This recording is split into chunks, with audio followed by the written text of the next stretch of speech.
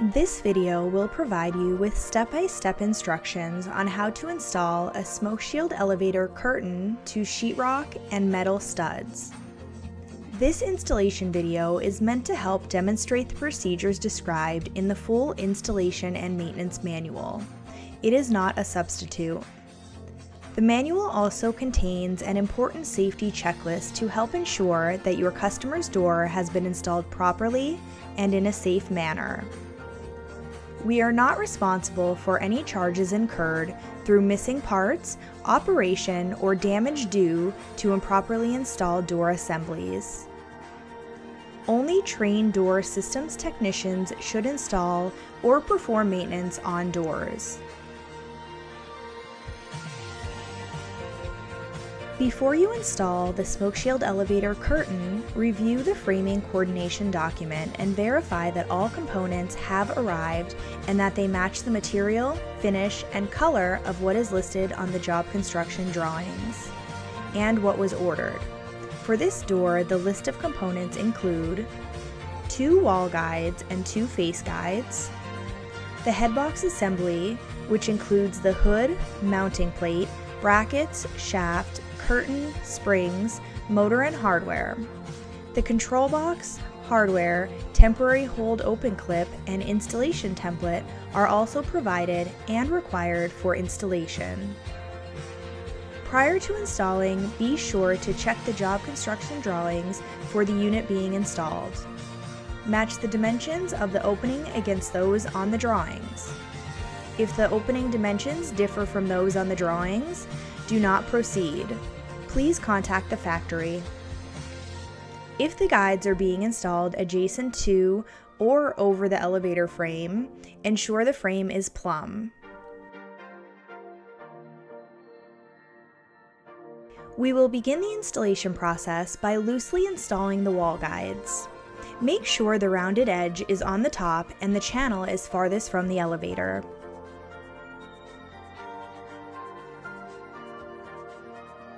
Once that is complete, check the following items prior to proceeding. First, confirm that the guides are plumb and mounted level with each other. Then, check that the distance between the guides match the construction drawings and that it is consistent throughout the height of the guides. Next, make sure that the top edge of the wall guides are level with each other and that they match the height to the headbox dimension that is shown on the construction drawings plus 2 inches. You must confirm that the wall guide clears the furthest protrusion from the wall or elevator frame by at least 1/8 of an inch. If that is not the case, pack-offs will need to be installed behind the wall guides. If pack-offs are being used, the order of the installation steps will slightly change. Please refer to the installation manual for instructions on installing with a pack-off. Once all of these items have been checked, it is time to fully fasten the wall guides to the wall using the provided number 10 fasteners in the pre-drilled holes.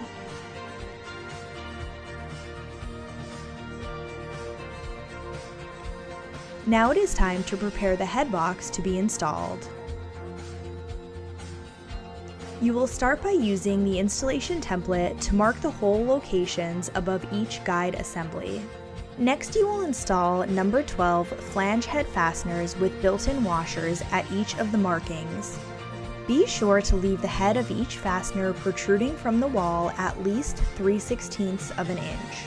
Remove the hood from the headbox by removing the number 10 fasteners, and the shaft assembly is now ready to be installed.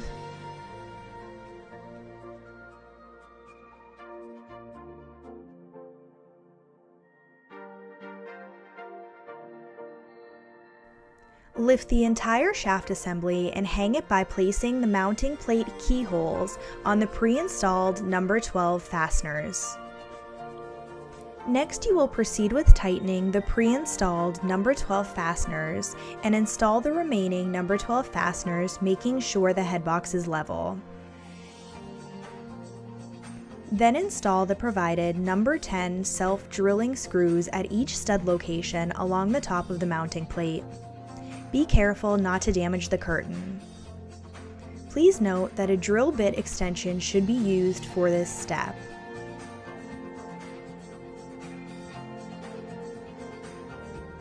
Now it is time to install the control box inside the head box. You will start by installing the control box onto the right-hand bracket by inserting the J-clip and upper bracket clip into the slots.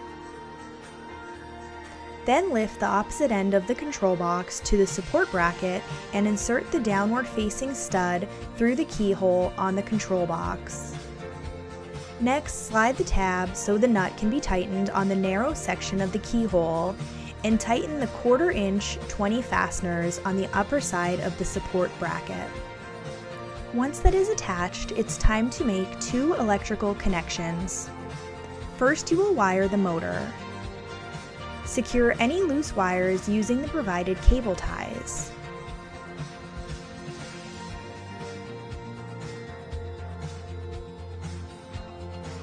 Then you will wire the egress switch wires. You will start by feeding the incoming wiring and the egress and alarm contact wiring through separate wire clamp connectors. You will use the incoming wiring later, but you will make the egress connection now. Secure any loose wires using the provided cable ties.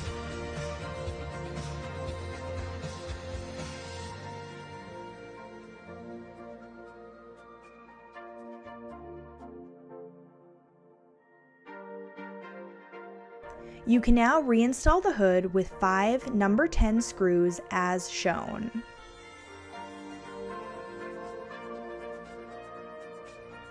Once the hood is installed, you can begin to install the face guides.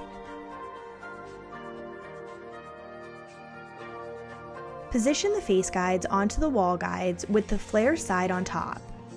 Use the non-marking rubber mallet to partially snap the face guides onto the wall guides, leaving a small section at the top unsnapped.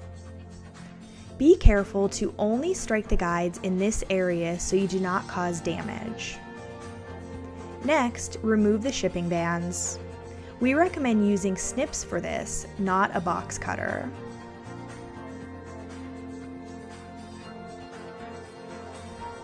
Gently lower the curtain while making sure that the curtain and edge retention buttons thread into the guides.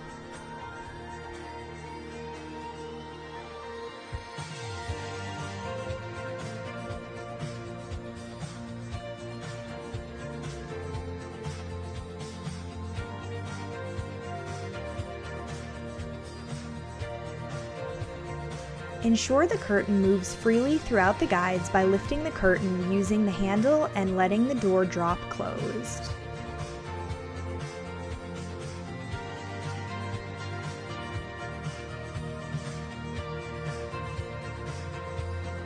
Now that the curtain is in the guides, you can fully snap the face guides into the wall guides.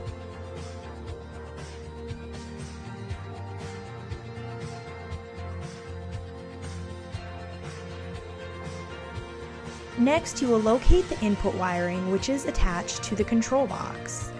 The input wiring consists of 2 wires, black and white, to be attached to the 115 incoming line voltage, and 2 wires, purple and gray, to be connected to the alarm connection. In most installs, you will locate the pre-cut knockouts in the hood where the wiring will exit the head box. Remove the knockouts, install the preferred wire clamp connectors or conduit adapter, and route the wires through the hood. In this installation, you will see that our wiring is already coming from the back. Be sure to pull the wiring tight or secure with the provided cable ties. Please note that loose or excess wire left within the hood could get caught in the spring assembly during operation.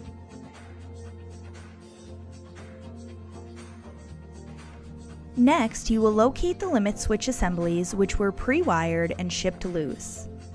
Install the appropriate assembly in each bracket by inserting the bolts on the limit switch assembly through the holes on the bracket. Fasten using the 1024 flange nuts provided.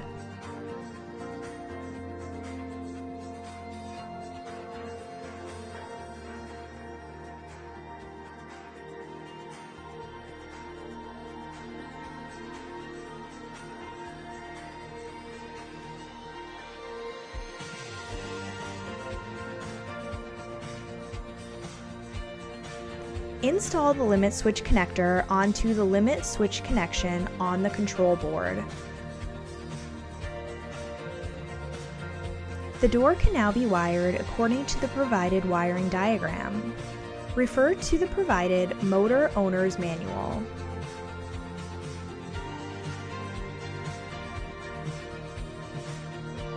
Once the door is wired, it can be safely operated with the hood cover on or off. You can now perform operation and acceptance drop testing on the unit. Prior to powering on the unit, make sure the alarm contact is open. The door will be in the closed position. Now clear the alarm mode. The door should rise to the open position. Please note that the door may perform a few abbreviated up-down cycles near the upper limit the first time it reaches the full open position. The motor is calibrating the force required to hold the unit opened. Now return to the system to alarm mode. The door should close. Next, you will press the curtain-mounted switch labeled push. The door should rise to the full open position. Pause for approximately 10 seconds and then reclose.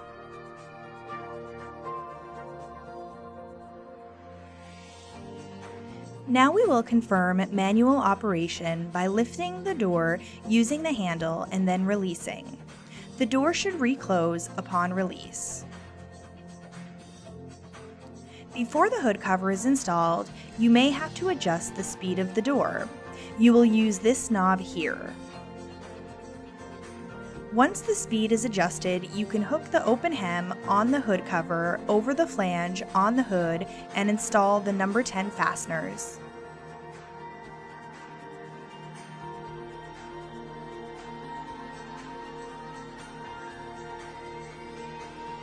After operation testing, the last step is to install the installation clip.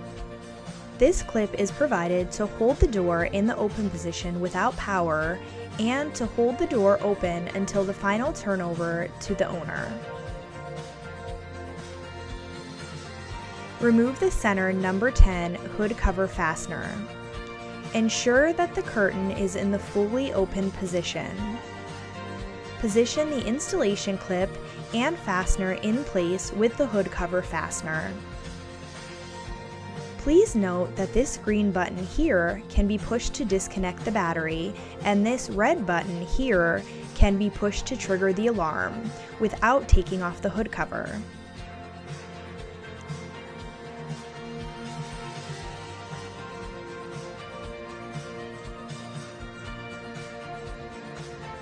The installation clip must be removed for final operation.